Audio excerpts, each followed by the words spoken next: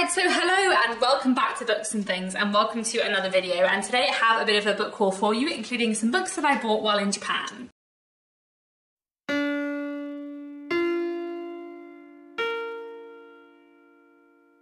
So this video is mostly a book haul, but it's going to be a little bit of a video of two halves because I have acquired quite a few books in the last month or two, too many possibly, but that's fine. Quite a lot of these books are books that I got for my birthday, but a few of these books are also books that I bought while in Japan. My husband Nick and I went on holiday to Japan in May, which was fantastic. It was really, really cool. And while in Japan, we did go to quite a few Japanese bookshops, and I did a bit of vlogging and I bought a couple of books. So I thought I would just put in some of the footage that I took in Japan of bookshops while I'm here, and then I will tell you a little bit about the books I bought in Japan and the books I bought elsewhere. While we were on holiday in Japan, we were moving around a lot. We went to a lot of different places, and we didn't have time everywhere we went to find a bookshop, but I did try where possible to scout out a bookshop because I always do want to go and visit bookshops. The place where we visited the most bookshops was definitely Kyoto, which was a city that I really, really loved. I thought it was really interesting.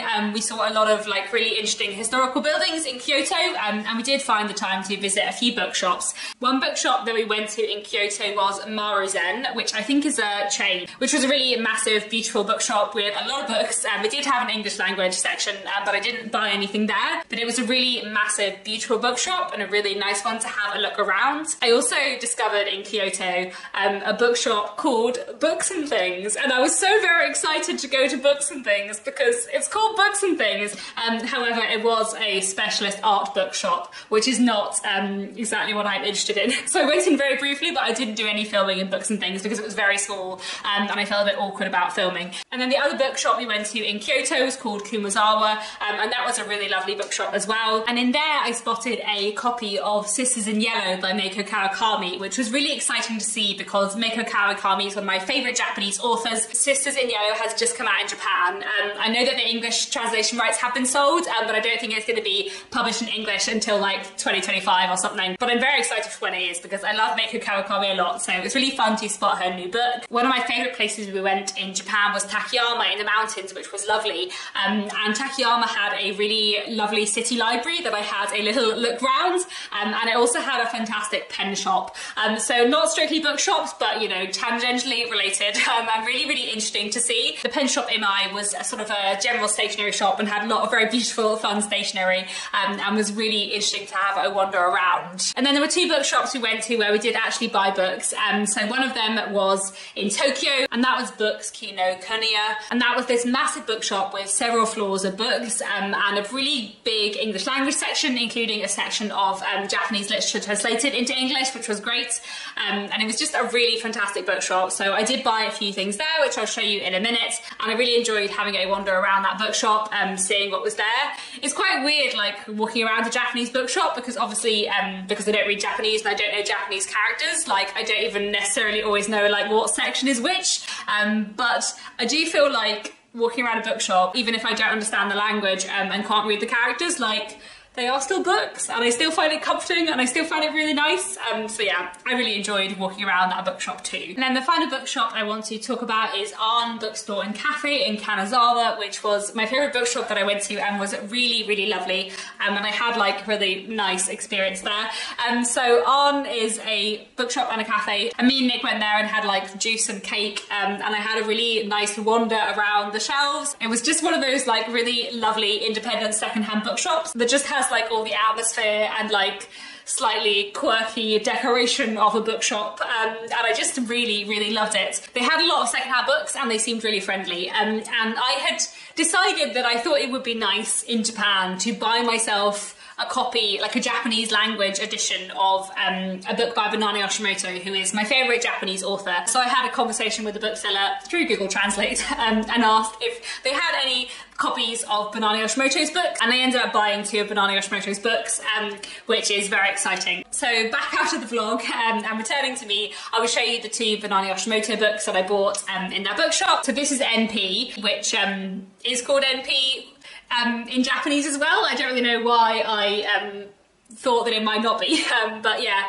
It's a very weird cover, but it is quite a weird book. The other one I got was this. This is a really beautiful, lovely hardback edition of a book by Banana Yoshimoto, which is a short story collection, and in English it's called Asleep, though I think the Japanese title actually translates as Shirakawa Night Boat. So I've read both Asleep and NP in English, and it's just really nice to own like a Japanese edition of them. I'm not like thinking of learning Japanese especially. I doubt I will ever be able to read these editions, but it's just really nice to have them, which maybe is slightly random, but I really love Banana Yoshimoto's books so much, and it's just really nice to have like some special editions of her books in Japanese. I'm really excited that I own both of these, and it's very exciting to buy them in Japan. And then the other two books which I bought in Japan, which I bought in Tokyo, were these two, both Japanese classics. This is 10 Night Dreams and Our Cat's Grave by Natsumi Soseki, and this is The Sailor Who Fell from Grace with the Sea by Yukio Mishima. I have already read both of these, so I will have spoken about them, or be about to speak about them in my May wrap-up, so I won't go on about them for too much here. But this is a collection of short stories by Natsumi Soseki,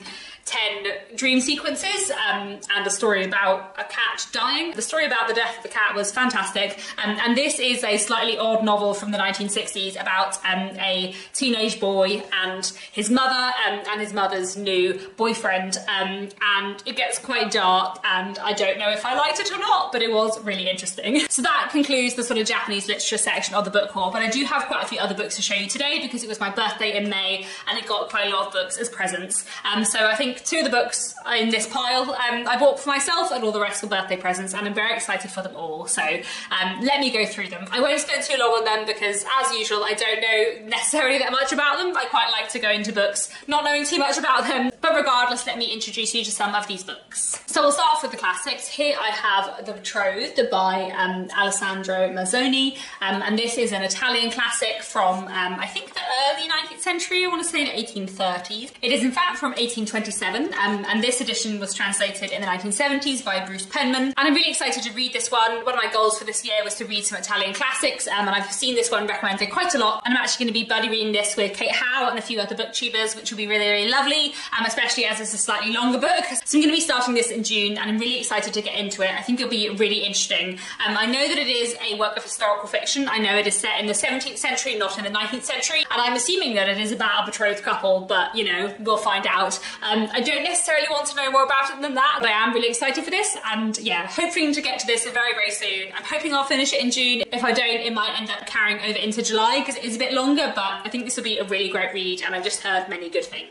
The next two are actually birthday presents from a booktuber, from Jenny from Book of Shenanigans. I'll link her channel down below. If you don't watch her videos, you absolutely should. And she gave me two books for my birthday. This is The Cop and the Anthem and Other Stories by O. Henry. I know that O. Henry is a kind of well-respected 20th century American short story writer. That's mostly what I know about him. But I think this will be an interesting short story collection. He's one of those authors I've been meaning vaguely to read for a while, and there are quite a lot of stories in here actually, and it's not a long book, so I think all the stories are pretty short. They all look like they're about sort of 6 or 7 pages, which is a very nice length for a short story, so I'm really excited to get to this. I think this will be a really interesting read. And the other book Jenny gave me was also a short story collection. This is The Closed Door and Other Stories by Dorothy Whipple, which I'm really excited for because I read Dorothy Whipple's novel Young Anne a year or two ago, which I really, really enjoyed. I say a year or two ago, it was probably longer ago than that, but I really, really liked Young Anne, and I really want to read more by Dorothy Whipple, so I'm very excited to have this on my shelves too.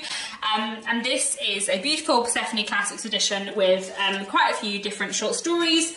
The Closed Door, The Rose, Youth, The Handbag, Family Crisis, After Tea. These are short stories from the 1930s and the 1940s, and I know that I really like Dorothy Whipple's writing style, so I'm really looking forward to these. Moving away from classics onto some contemporary things, I also got this for my birthday. This is Nettle Black by Nat Reeves. I've heard fantastic things about this. I gather this is sort of like adventurous feminist historical novel set in the 1890s, so that sounds very up my street, and it is a very beautiful edition, so I'm looking forward to picking this up at some point. Then I was also given this for my birthday. This is The Way It Breaks by Polis Luzo. And I don't know very much about this, but it sounds really intriguing and no one I'd ever heard of before. But this novel is set in contemporary Cyprus, and it's about a young man who is unhappy with his life and trying to find a way to change it. It sounds really intriguing, so I'm looking forward to this one too. The next two books are books that I bought for myself, and this is Gwen and Art Are Not in Love by Lex Croucher, which I think will just be an utter joy to read. I really love Lex Croucher's books. I've been lucky enough to work as an editor on some of them, adult fiction, and their Regency stories are just like an utter delight and joy. And this is their first YA book, and I think it's like a sort of loose King Arthur inspired medieval tale. And it's about Gwen and Art, who everyone thinks ought to get married, but Gwen and Art are not in love because in fact Gwen prefers girls and Art prefers boys. And I gather the book is about how the two of them sort of form an unlikely alliance, and it just sounds wonderful. I'm sure it will be a delight, as all Lexi's books are, and I'm very, very excited to read it. And then there is also this book. This is Mrs. Nash's Ashes by Sarah Adler, which is a wonderful rom-com. I have already read this, so I'll talk about it more at my June wrap-up, but it's an utter delight in every way. This is the story of Millie, who is a slightly eccentric young woman whose best friend has recently passed away. Her best friend was a very elderly woman, so it isn't a massive surprise, but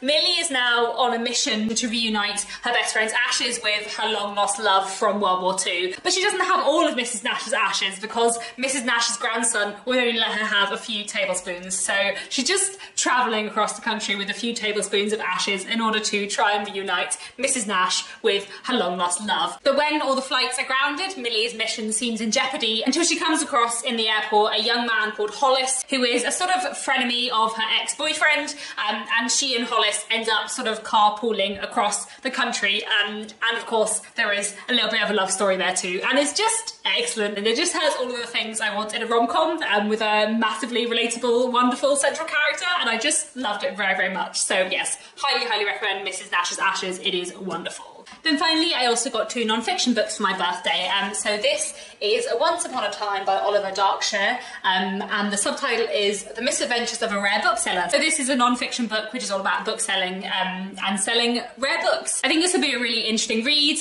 I always do love a non-fiction book about books. Maybe I'll save this one for non-fiction November, but I was really excited to get this for my birthday, especially because I had seen Oliver Darkshire posting on Twitter about this book, and specifically about the quote he got from Neil Gaiman, because Neil Gaiman sent him a message and said, can I have another copy, because unfortunately I have mislaid the book in question. And Oliver Darkshire said, no, can I just have that quote please, because it's perfect for the book. And I thought that was just really, really excellent. I don't know whether that's actually true, but if it is, it's delightful. So yes, I think this will be really fun. And finally, a book I'm really, really excited for, I have Bleaker House by Nell Stevens. Nell Stevens is one of my favourite writers. I have read her non-fiction-ish book, Mrs. Gaskell and Me, which I just adore, and also her novel, Briefly a Delicious Life, both of which are just absolutely fantastic, like both of which are genuinely 2 of my favourite books of all time. And this is her first book, which is a non-fiction book about writing, I suppose. The subtitle is How Far Would You Travel to Become a Writer? And I think this is basically a sort of memoir about writing and about what happened when Nell Stevens kind of travelled to somewhere called Bleaker House in the Falklands in order to sort of be there and write. And like at the very front of the book it says, this is the work of memory and invention by someone who set out to be a novelist. The memoir chapters include fictional characters, events and chronologies, and the interspersed fiction is just that. So I think just like Mrs. Gaskell and Me, this is going to be like a blend of non-fiction and fiction, and something that is sort of in between, and I really loved that in Mrs. Gaskell and Me, so I'm sure I will like it in Bleaker House too. I thought it was called Bleaker House as a reference to Dickens, but apparently Nell Stevens did go to somewhere that was called Bleaker House, so maybe there's nothing about Dickens in here. Will I be sad and disappointed? I don't think so, because it is Nell Stevens. I'm sure this will be amazing. So there we go. Those are lots of books that I have acquired lately. Have I been acquiring too many books? Possibly. Is my TBR out of control? Also possibly. I don't know how many books are on my TBR anymore. Basically, I think it's somewhere between 50 and 60 now, but I don't want to count, because I think if I count, it's probably going to actually be 70, which, considering my usual aim is to have a TBR between 20 and 30 books, is not really great. But, you know, that's fine. I am excited for all the books, but my TBR shelf is looking very full and has several piles of books towering on top of it. But, you know, it's fine, I'll get through them at some point. But anyway, those are all the books I have to share with you today, so please do let me know down in the comments, have you read any of these? What did you think of them? Are there any you think I need to push to the top of my pile? And that's all for now. Thanks so much for watching, and I'll be back very soon with another bookish video.